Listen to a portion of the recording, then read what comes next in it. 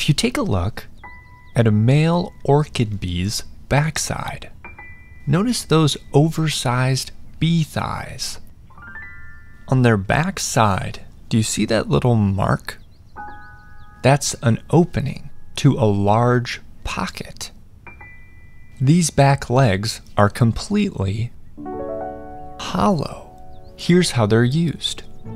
As male orchid bees visit different flowers, they collect sweet-smelling oils and pack them into their hollow back legs.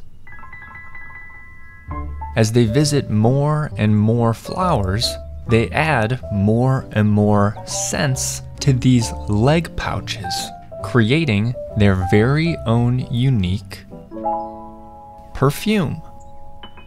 When their perfume pouches are full, the bee will find a spot to hover and buzz its wings to project its leg perfume out into the world, all in hopes of attracting the attention of a female bee. And if she likes the smell, she might come by and say hello to the sweet-smelling male.